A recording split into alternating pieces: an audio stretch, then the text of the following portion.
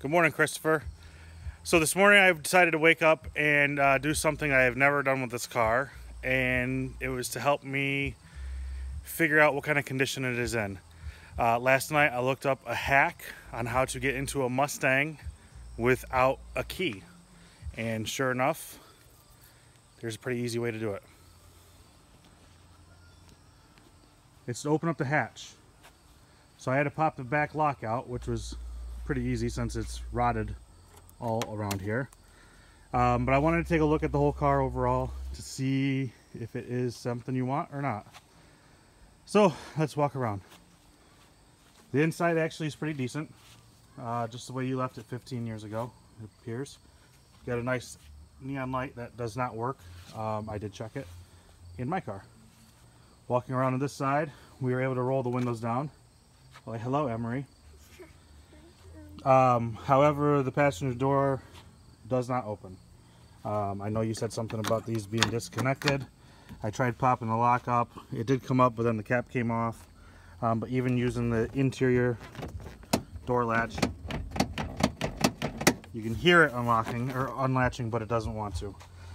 But the sad part is, once we got in and you saw the rust underneath the car, when I went to put these seats up for the first time in 15 plus years, I was trying to move this seat forward, the front seat forward, and as you can tell, that's a hard way to tell, but the whole thing moves. And down there, it is just to the ground. There is no floor. The front, I didn't check this front because they can't get in it because of the door. But I know the front on the other side is rock solid. However, I noticed the same part is pretty loose underneath the driver's seat. Walking around to the front, looks just as beautiful as the day you did the custom job of ripping the motor out and all that funness. Driver's side door was able to get open. Windows cranked down, no problem. Door unlocked, and we can only open it using the interior latch. Again, Emery is sitting in the seat. Here, jump out for a second. As you can see at the bottom here, it's very loose. The whole seat's loose. My guess is the rear part. Yeah, you can hear it.